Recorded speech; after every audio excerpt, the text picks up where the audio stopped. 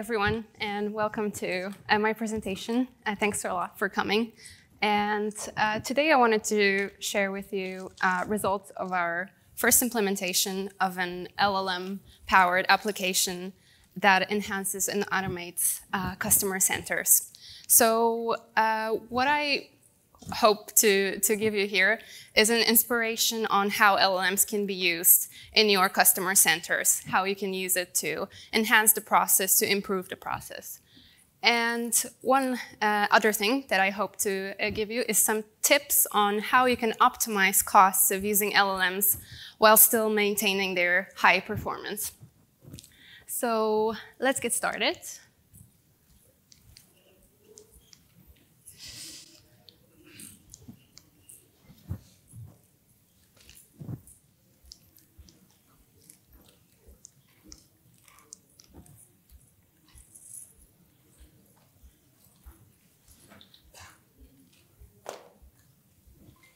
Okay, so here's the agenda for today.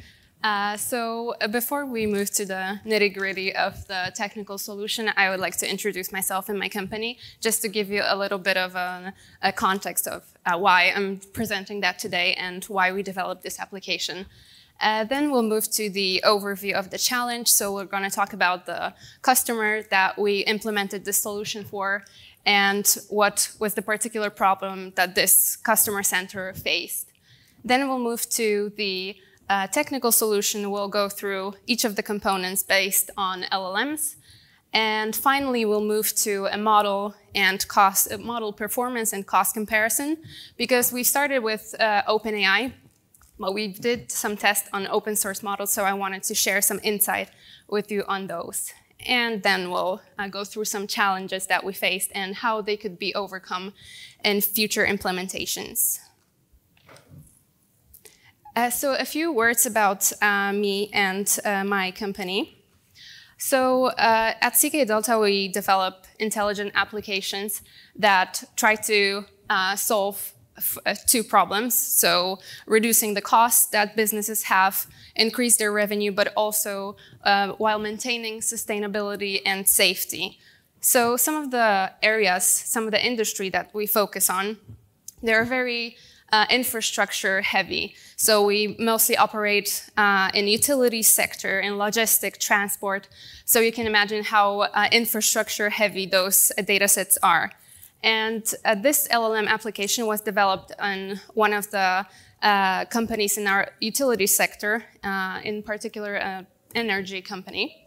And one last thing before I move forward is that CKDelta is a part of CK Hutchison group, which is a big conglomerate, and we develop products both internally and externally.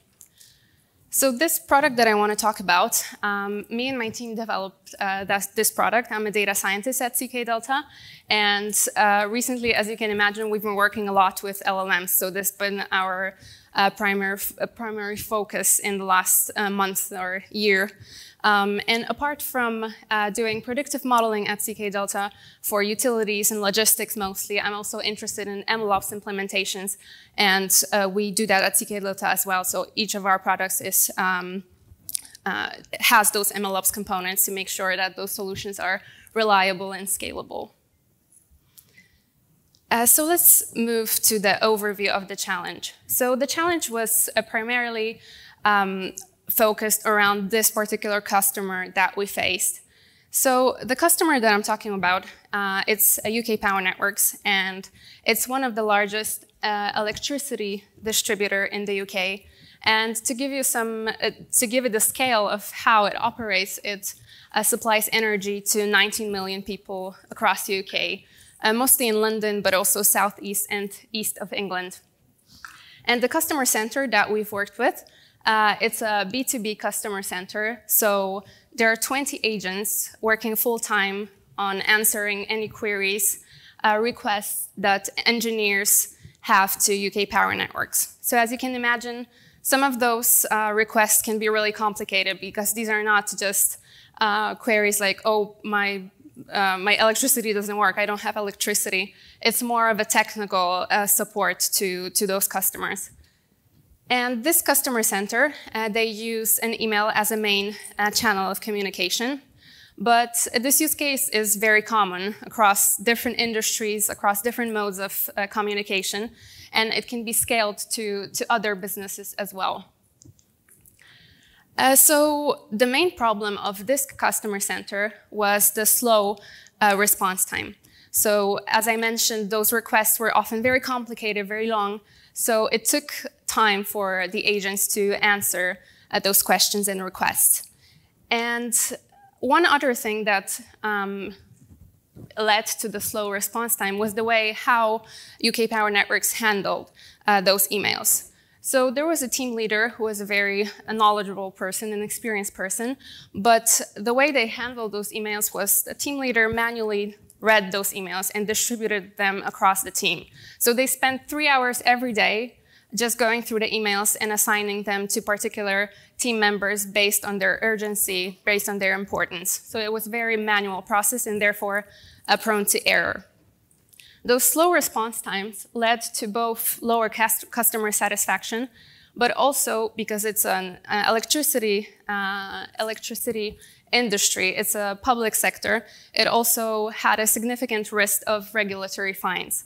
So there was one particular group of emails that if they weren't answered in a specific time, UKPN risked getting fined with really big fines. So apart from just customer satisfaction, there was also this other component of regulatory fines. And one problem related to that was that we observed that there is an around 10% increase year to year. So this problem would only escalate in the future. So it's not something that could have been just ignored and not addressed.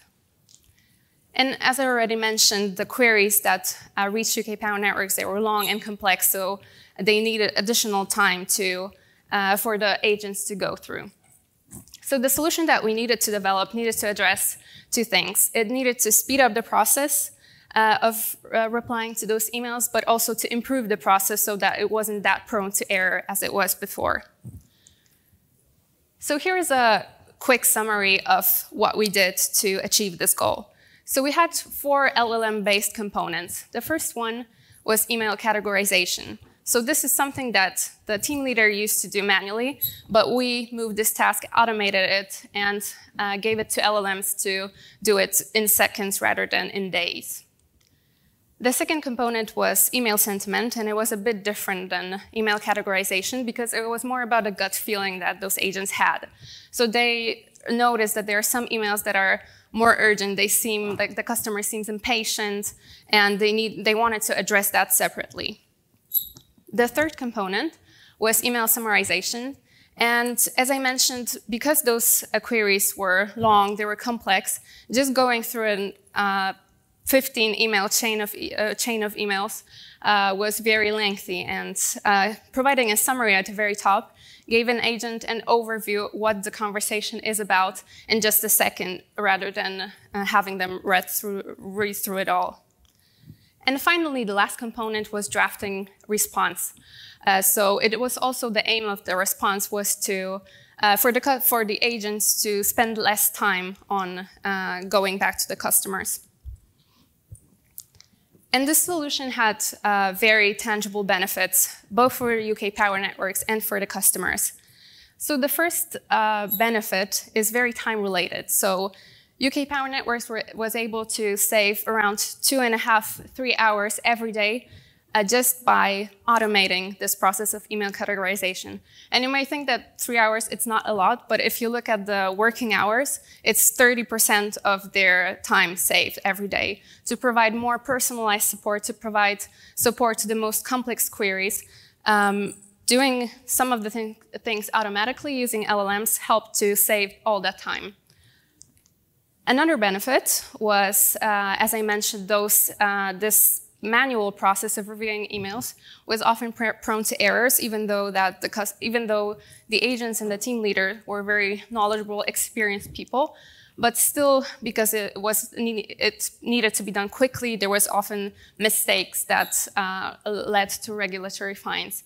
So we improved the email classification by 19%. due to our LLM that we implemented for email categorization. And finally, the time needed to process an email got down from 1.5 days to just 5-10 seconds, because this is how much time needed to be spent to produce all of those outputs of the LLMs that I mentioned.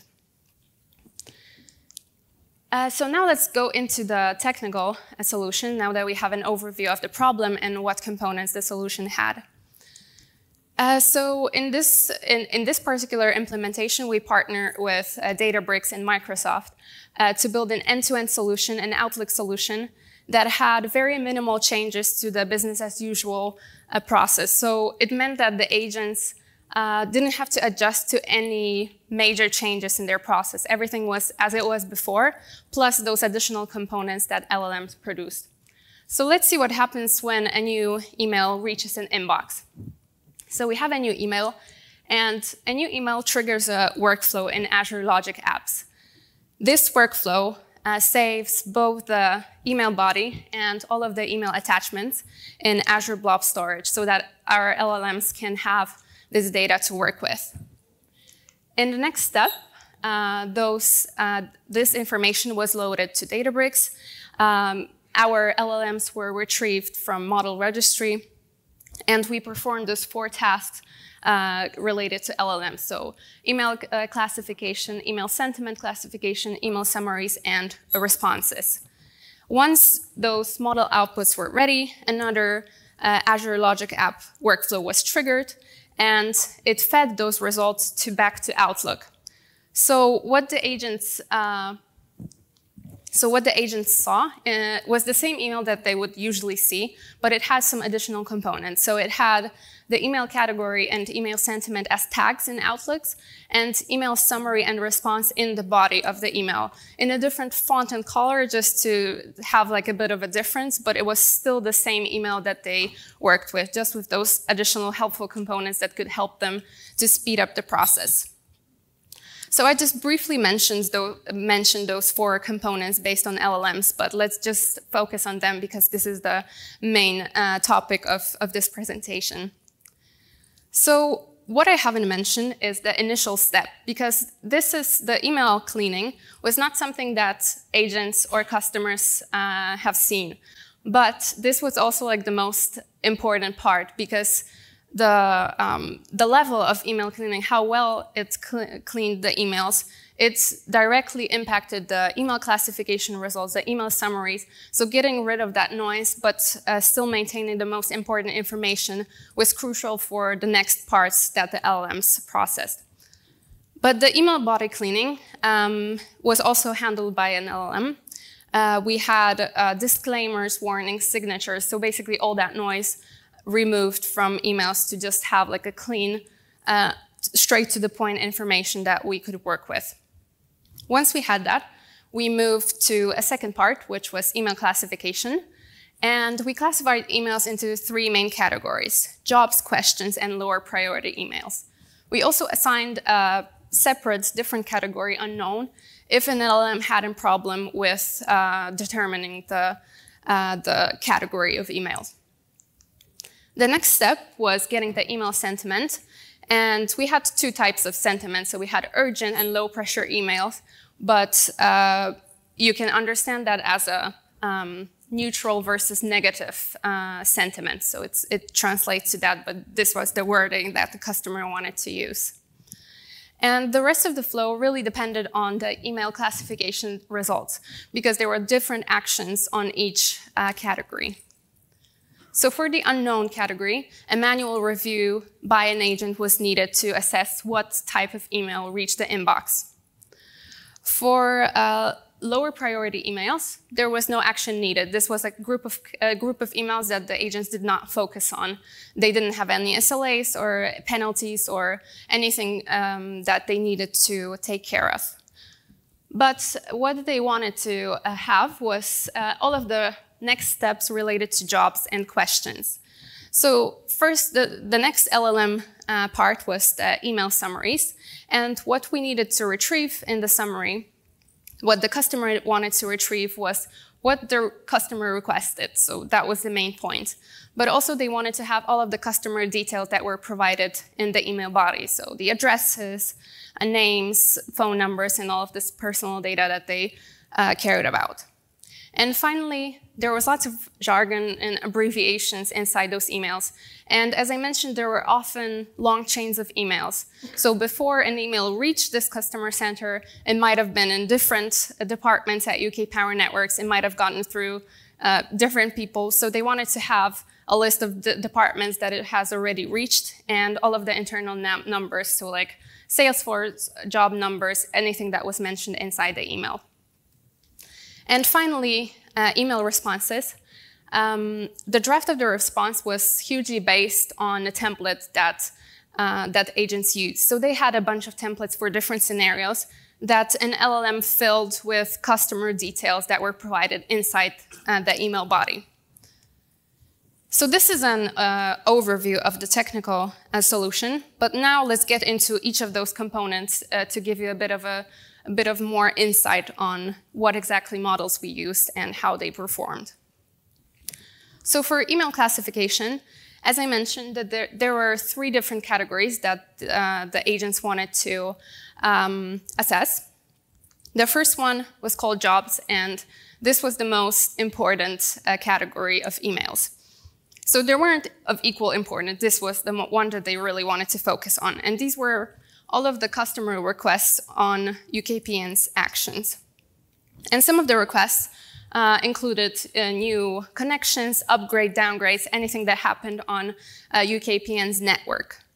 And agents had their own ways, manual ways of assessing whether an email was a job or not. And what they looked at was whether an email had any attachments. But it wasn't a very straightforward rule because there might have been emails that had attachment but weren't jobs, and there were also emails that had the attachment pasted straight into the email body rather than attached to the email itself. So this is a very brief example of how an email job could look like. So it's very brief, and it only mentioned that there was a attachment, but as I mentioned, the attachment itself or the content of the attachment might have been included inside the email.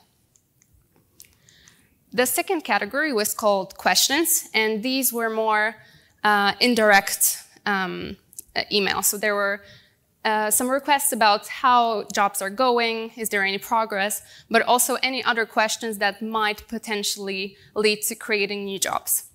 And it was the most difficult task for the agents to find the difference between jobs and questions, because those usually came together or were easily confused between each other. And how they assessed whether it was a question or not was by looking through the chain of emails and seeing if there was any other department that has already worked on this. Then it usually meant that an email was a question. And here's an example of a question email. As you can see, it's a bit longer than the previous one. And what it usually has is some information, some background about the customer, their problem that they're facing with, and any questions, is that possible or not? So these were the types of emails that fell into this category.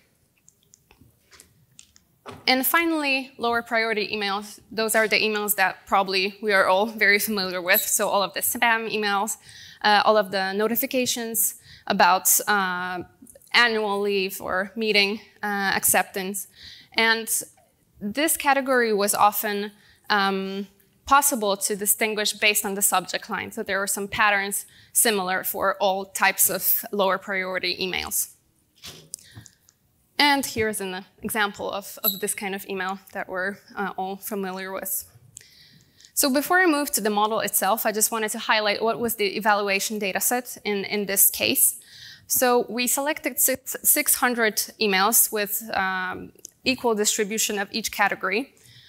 These were randomly selected emails. And at the first glance, it might seem that 600, this is not a lot, but labeling those emails was not very straightforward. So as I said, the agents had their ways of assessing what was the category, but they did not correct it if there wasn't any mistake. So we had to really check it example by example to see whether the category was assessed correctly. And all of the emails were cleaned from any post-processing techniques to make sure that this is just the raw email text that the agents would look at. So going to the classification results, for this task we used OpenAI GPT 3.5 Turbo, and we chose this model because of two reasons. So why we chose OpenAI? We had 2 months to develop this application. So this was not a lot. We had 4 components, and using OpenAI allowed us for very fast iterations that are crucial at early stages of development. So in just 2 months' time, we were able to assess whether LLMs are fit for this kind of problem or not. What are the initial results that we could expect? So this was one of the reasons why we chose OpenAI. And why we chose GPT 3.5 Turbo instead of something else. So at this point in time, GPT 3.5 Turbo was, and still is, 60 times less expensive than GPT-4. So even though GPT-4 might have had a bit of a better result, it was not 60 times better. So that's why we kind of chose this on the model performance versus cost basis. And for this task, we used few-shot learning. So we had a couple of examples that we fed to the prompt to help the LLM figure out the email categories. And we attained overall accuracy of 75%. But what we really focused on in this task was really focusing on that recall. Because what the agents cared about the most was identifying all the jobs. Identifying all jobs meant that they were free of any regulatory fines and that nobody got in trouble, basically. So we had a couple of iterations of this model to tune recall, and we chose finally the version of the model that had the highest recall, even though the accuracy was not the highest of all the models that we tried. One other metric that is worth noting here is how many unknown categories have been assigned. So only around 1.5% of emails required manual review from the agents. And this is a very important metric because it meant how much could be really automated and how much needed still that manual review. So moving to the next component, which is the email sentiment classification. As I mentioned, even though this is also a classification, it was slightly different. It was more based on the gut feeling that the agents had rather than a strict SLA problem. And first class that we had were the urgent emails. And those emails were characterized by some impatience in the tone that the customer used. There were often very long emails without any clear resolution or a person that handled this case. While the low-pressure email, the neutral ones, were the typical emails that reached the inbox. That they were formal. There was like nothing that that suggested any impatience and frustration on the customer side. And one thing is that they could also be long. That they could also include a couple of different departments working on it. But they had a person mentioned in one of the emails that already handled or was handling this problem. And the results of the email sentiment classification was 93% accuracy while having 80% of recall. So again, we used few-shot learning with OpenAI GPT 3.5 Turbo, but this problem was slightly more complex to evaluate, just because with the initial classification, we had some idea about the labels. Here, it was purely based on the feeling that the agents had. So what we did was collecting some of the examples from the agents and then feeding them to another LLM to populate those labels to have more examples. Moving to the next part, email summarization. This was personally my favorite task, and it was very interesting to develop. It was also based on OpenAI, but there were 3 layers of evaluation that we did here. So first were the typical NLP metrics that we probably all know, and we focused on the semantic textual overlap, just because we didn't really care about having the same wording both in the email and in the summary. What we really wanted to get from the email was the main point, to have this main point included in the summary.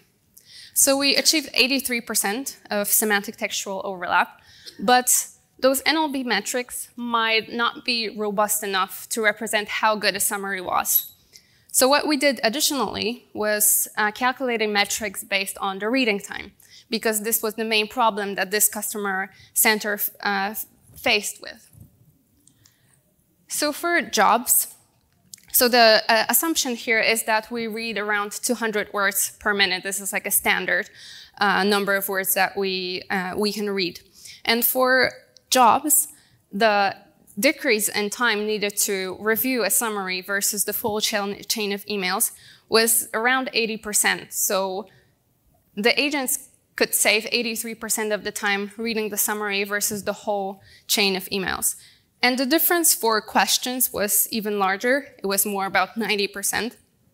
Because as I mentioned, the questions that reach UK-powered networks, they were often very lengthy. They weren't straight to the point.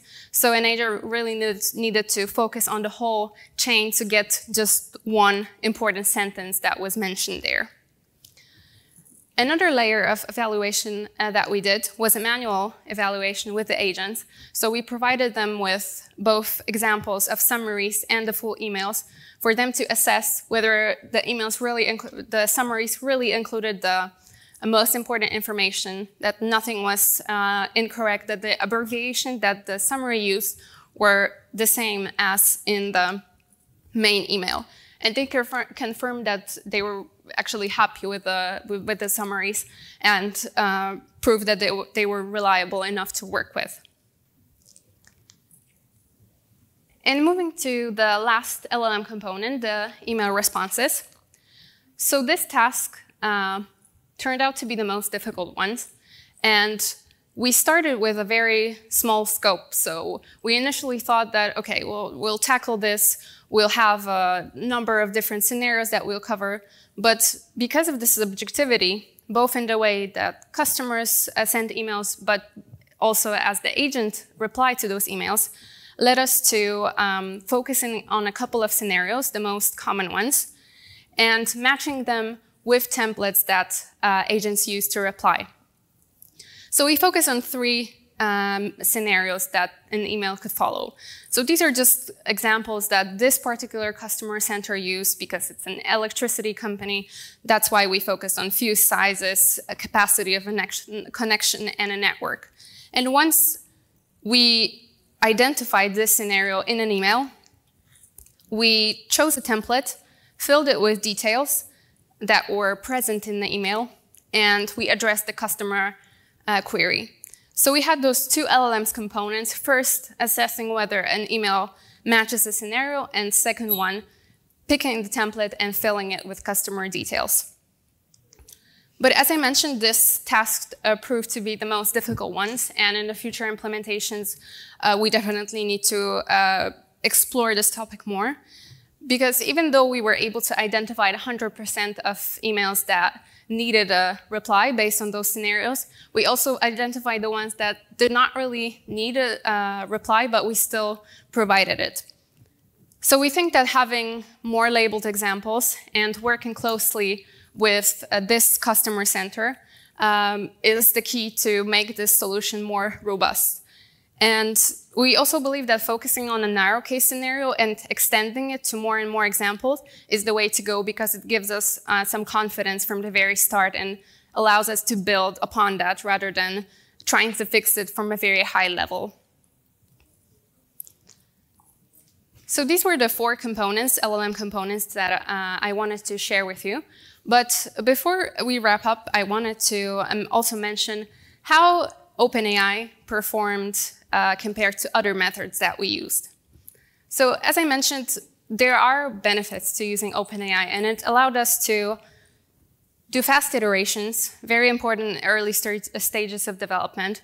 Through prompt engineering, we were able to get really good results. But there are also downsides to it. So first of all, OpenAI comes at a cost, and that cost is strictly related to the number of tokens that we need for inference. And seeing this yearly increase in the number of emails gave us a bit of a concern that this solution will be more costly with time. So that's why we also tested open source models, open source LLMs, to see what is the difference between those two, both in cost and performance. So we started with tests of DistilBERT, a Hugging Face model. And this model is relatively small compared to OpenAI, GPT 3.5 Turbo, because this model has only around 100 million parameters, while this GPT model had over 170 billion parameters. So you can see the difference in scale here. But when you look at the performance, you can see that it's actually not that far away from OpenAI. So the biggest difference that we saw was in, oops, sorry.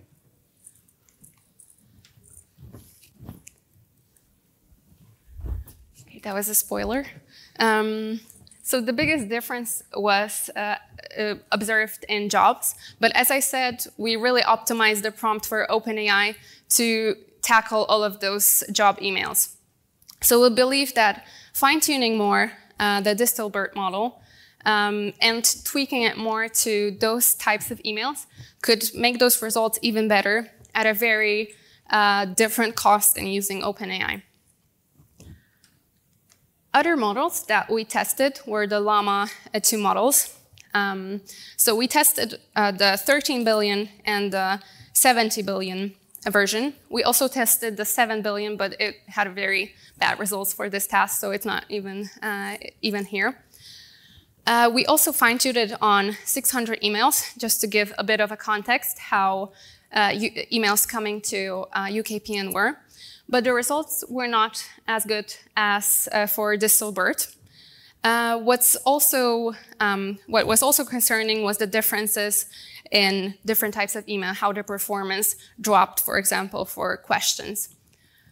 And especially the 70 billion model, this is a huge model. It was not really comparable to the previously mentioned DistilBERT. So, of course, it also was associated with higher costs.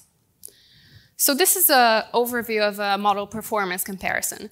But what businesses nowadays are also really looking into is optimizing the costs.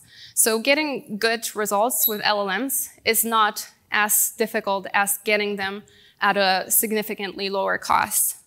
So there are a couple of assumptions that we made before moving to the cost comparison.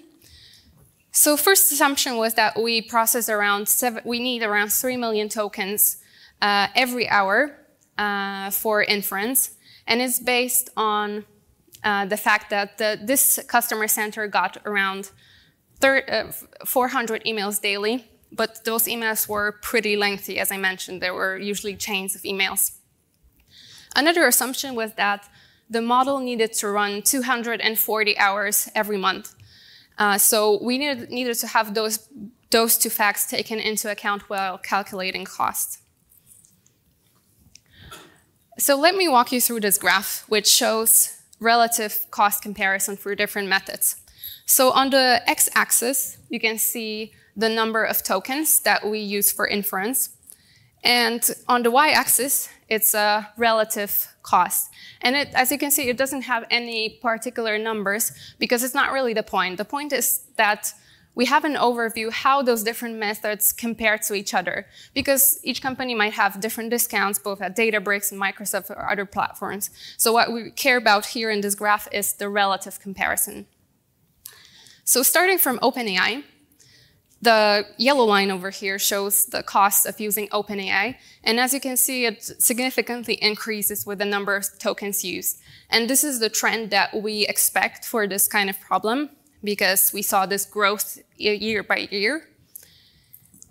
Moving to the next part, those red lines over here These are the costs of using big GPU machines on Databricks. So the lower line is the cost of one machine, while the upper line is cost of 2 machines. And those huge machines, especially those 2 machines, are needed to run a Llama 2 70 billion model.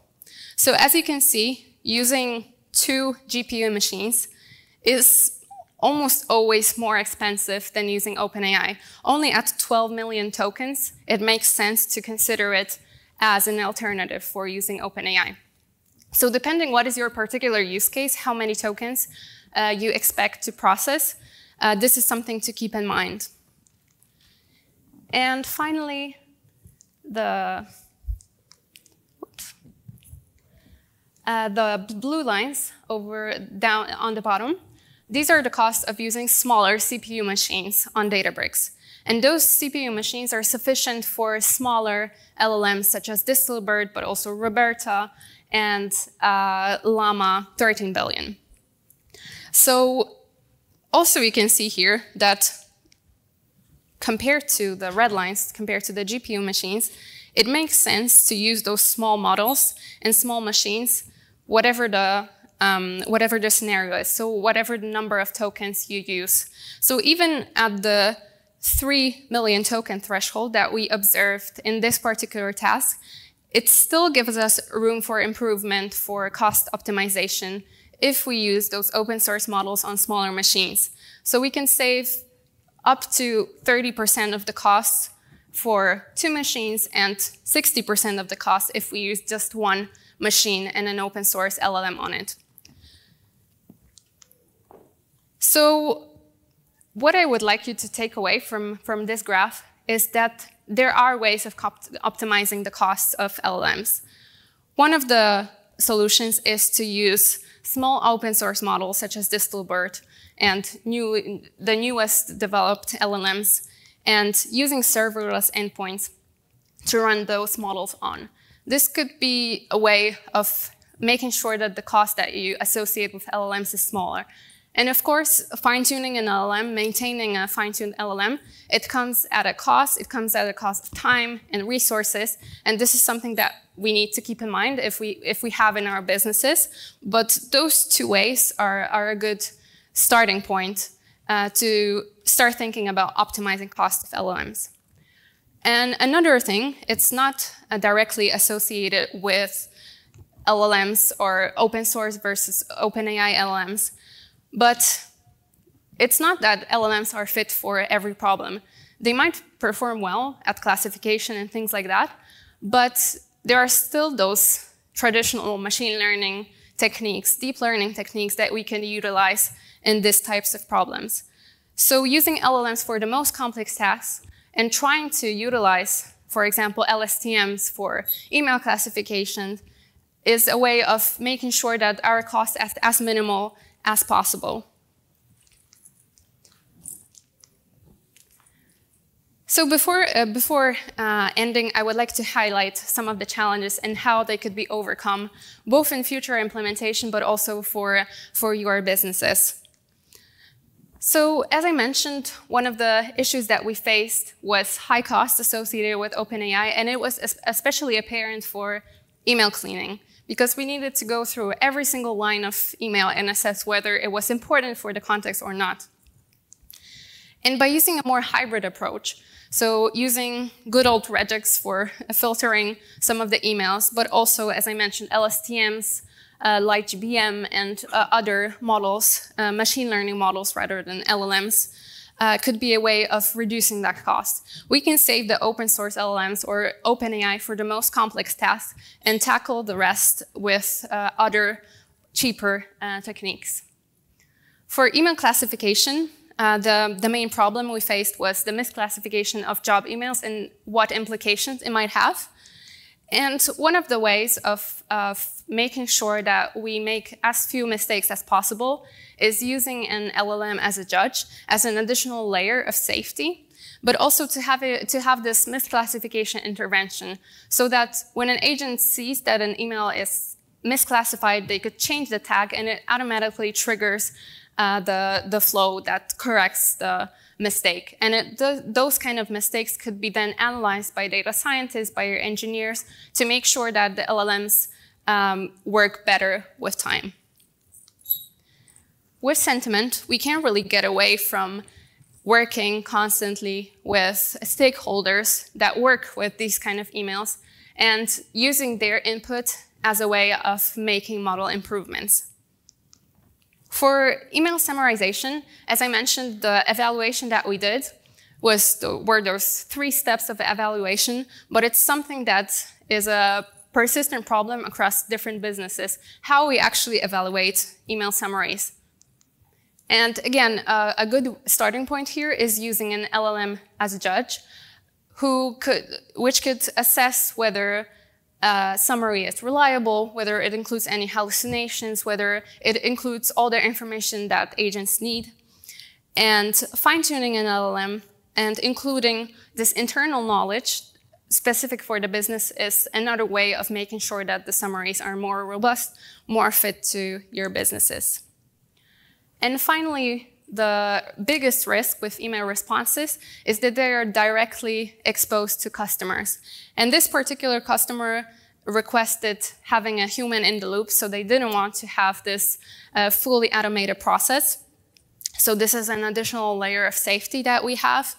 But also we believe that focusing on a limited number of scenarios and growing from there is a way of handling this problem. So we've talked about the benefits of using LLMs for customer centers. And those benefits are tangible and quantifiable, both in case of time saved, but also the improvement in performance. What we've also talked about is how OpenAI can be helpful for managing email processing, and what are the advantages of using that in the early stages of development. But what we've also mentioned is that there is still potential for reducing the costs, the operating costs of using LLMs. And some of the methods that you could look into is using smaller open source models on serverless endpoints, and really making sure that the problem that you're faced with is fit for LLMs and that you cannot tackle it with with cheaper techniques such as neural networks or machine learning, traditional machine learning. And what I would like to highlight here is that this was a very particular problem for this customer center, but this is a very broad topic. This is very common for different industries, for different modes of contact. And we have different customers coming to us in different industries, such as transport or even pubs. We are Irish-based, so pubs are important. And they have very similar problems, even though they have different types of, different modes of communication with the customers. But still, there are some similarities between those problems. And this solution could be easily adapted to different industries and different modes of contact. What we really need to have is just historic data. The rest is just operating costs, and it's very reusable across those different industries. And that's all what I wanted to share with you. Thanks so much for listening, and I'll be around if you have any questions. Thanks.